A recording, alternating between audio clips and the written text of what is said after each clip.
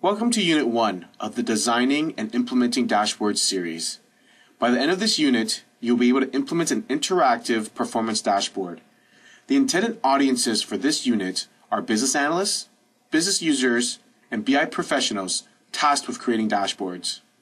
Before we can start, we need to mention there are two types of dashboards: performance and analytical dashboards. This unit will focus on performance dashboards, so we will leave the explanation of analytical dashboards for another tutorial. A performance dashboard within Dundas dashboard leverages common visualizations to represent your business metrics. Visualizations available for performance dashboards include chart, gauge, map, grid, and many more. Generally, performance dashboards are used to display your business metrics in a summarized manner. Performance dashboards do allow you to display and interact with more detailed data, but to perform in-depth analysis, it is highly recommended to use MS OLAP in conjunction with our analytical dashboards. Let's go ahead and move on to Chapter 1.